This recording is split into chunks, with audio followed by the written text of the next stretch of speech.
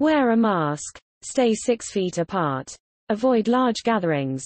As the world awaits a safe and effective vaccine, controlling the COVID-19 pandemic hinges on widespread compliance with, but as colder weather forces people to spend more time indoors, blocking disease transmission will become more challenging than ever.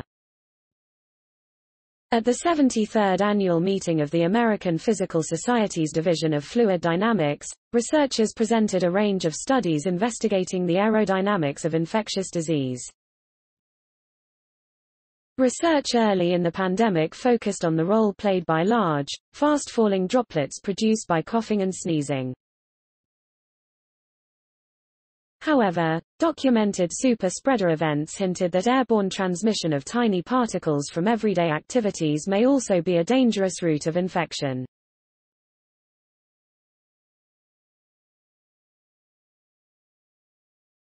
"53 of 61 singers in Washington state, for example, became infected after a 2.5-hour choir. The particles produced during yelling, they found, greatly exceed the number produced during coughing.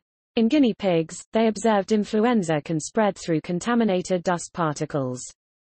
If the same is true for the SARS-CoV-2, the researchers said, then objects that release contaminated dust, like tissues, may pose a risk."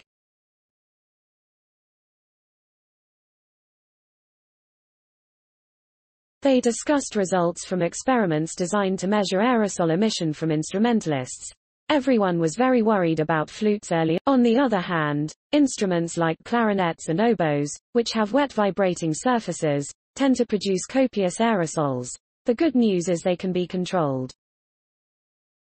When you put a surgical mask over the bell of a clarinet or trumpet, it reduces the amount of aerosols back down to levels in a normal tone of voice.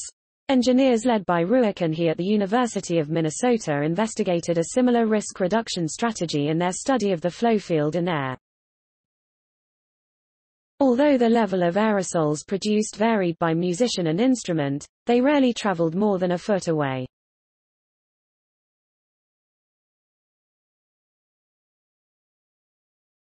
Based on their findings, the researchers devised a pandemic-sensitive seating model for live orchestras and described where to place filters and audience members to reduce risk. While many formerly office-bound employees continue to work from home, employers are exploring ways to using two-dimensional simulations that modeled people as particles. Kelby Kramer and Gerald Wang from Carnegie Mellon University identified conditions that would help avoid crowding and jamming in confined spaces like hallways. Traveling to and from office buildings in passenger cars also poses an infection risk.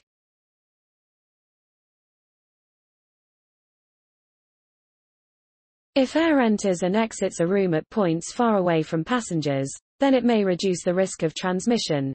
In a passenger car, they said, that means strategically opening some windows and closing others.